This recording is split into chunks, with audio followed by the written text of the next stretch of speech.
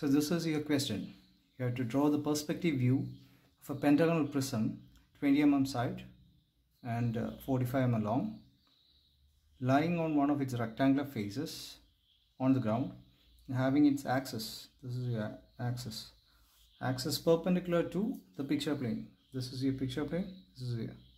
The axis is perpendicular to the picture plane. One of the pentagonal faces touches the picture plane. Okay, one of the pentagonal faces touching the picture plane. It's on the picture plane.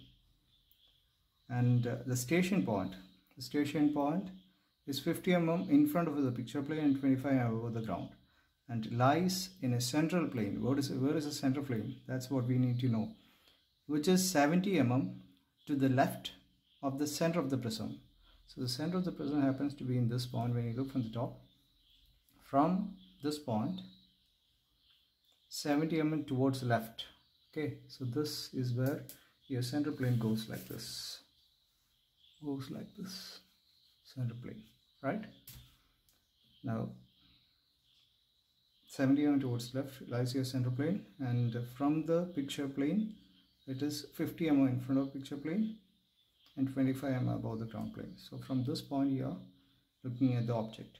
So the first step, how do you draw the top view with respect to the picture plane? So when you look from the top, as you see it now, see the edge of the picture plane and the top view of this, it's actually a rectangle. Now the twist of this question is, you know it's 45 mm long, but you don't know the length, the breadth of this rectangle. Now how do you find out the breadth of the rectangle? Because if you want to find out the breadth of the rectangle, you have to draw the pentagon, right? So the top view actually happens to be something like this. This is the top view, that's for sure. But how do you find out this length? And for that, you have to draw a pentagon. So I would, there is actually a smooth way by which you can work from bottom to toes. Something like you can draw the front view first and make it here. So for ease of understanding, I would suggest you draw like this. So we know the length, we don't know the breadth. For knowing the breadth, what we are going to do is we're going to draw the front view of this thing first, and in a separate way. So what we are going to do is we are going to take 20 mm distance here, and then 108 degrees, and because you can see this, and you complete the pentagon. Now once you complete the pentagon, you can project from the end points, you project the distance, and we can find out the top view. So I want you to draw the front view, top view of this arrangement separately. Okay, and then you redraw this top view here. Alright, so this is our required top view.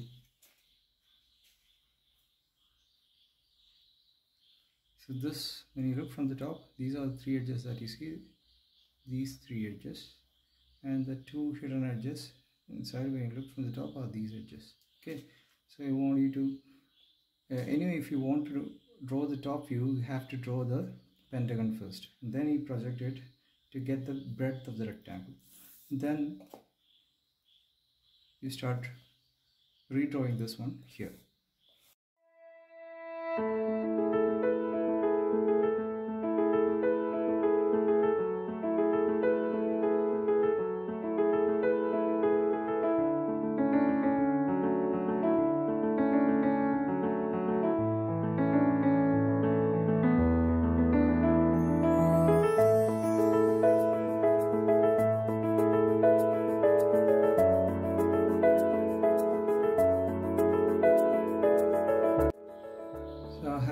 Mark the points, draw the visual rays to B, C, E. Why? Because A, B, C, E, this whole pentagon face is actually touching the picture plane. So even if you draw the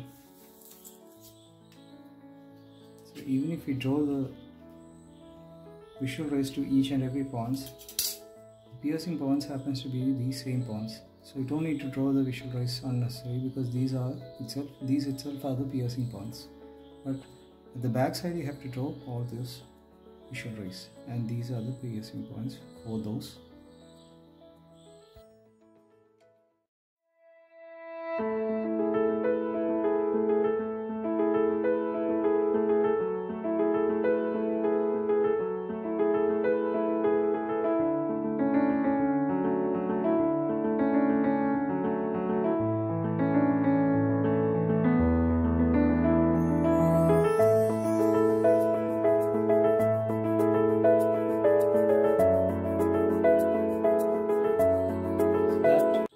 The front view.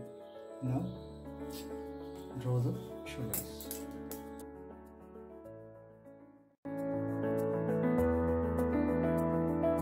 So now we'll go to the top. So we have completed the top view, station point. This is the picture plane, right? We have completed the front view. Now draw the piercing points.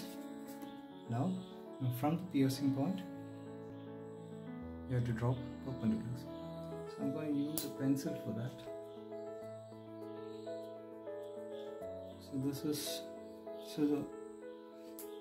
the thing you have to notice is the A, B, C, D, E. All these points are on the picture plane, and the piercing points are the same point itself. So from the piercing point, if we drop a perpendicular to the line drawn from SP dash to A dash, you want to get the same point. See? A is on the same point, B is on the same point. So actually your perspective projection point of A, B, C are the same. A, B, C, D and E. The front portion of the pentagon is having the same size in the perspective projection. Remember, when an object is touching the picture plane, you have the same size of the object in the perspective projection. The other points to A1, B1, C1, they have a different piercing point. See, so we're going to draw that first. So the line, the visual ray from SP dash to A1 dash is this line. Your piercing point for A is this. I'm going to draw a line like this. That's my A1. B1 is right here. It's E1.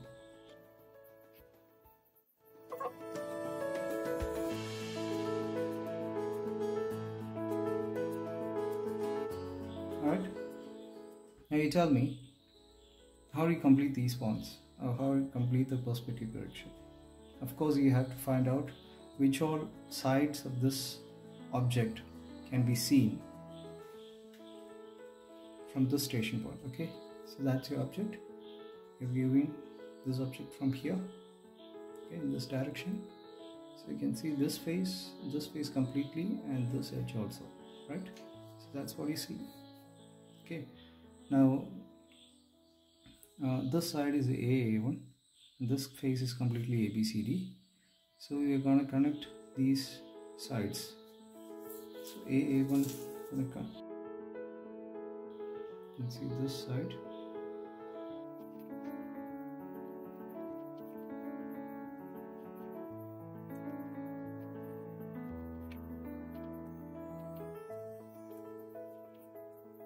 So that's pretty much your visible side.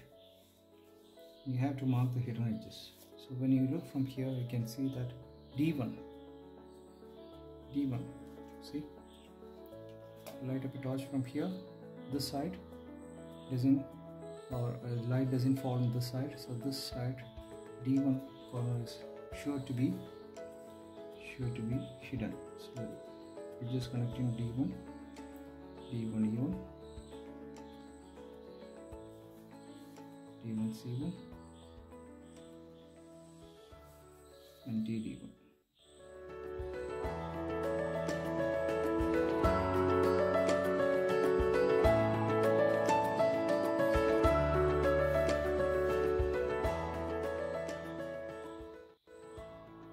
Similarly, C1 is also hidden.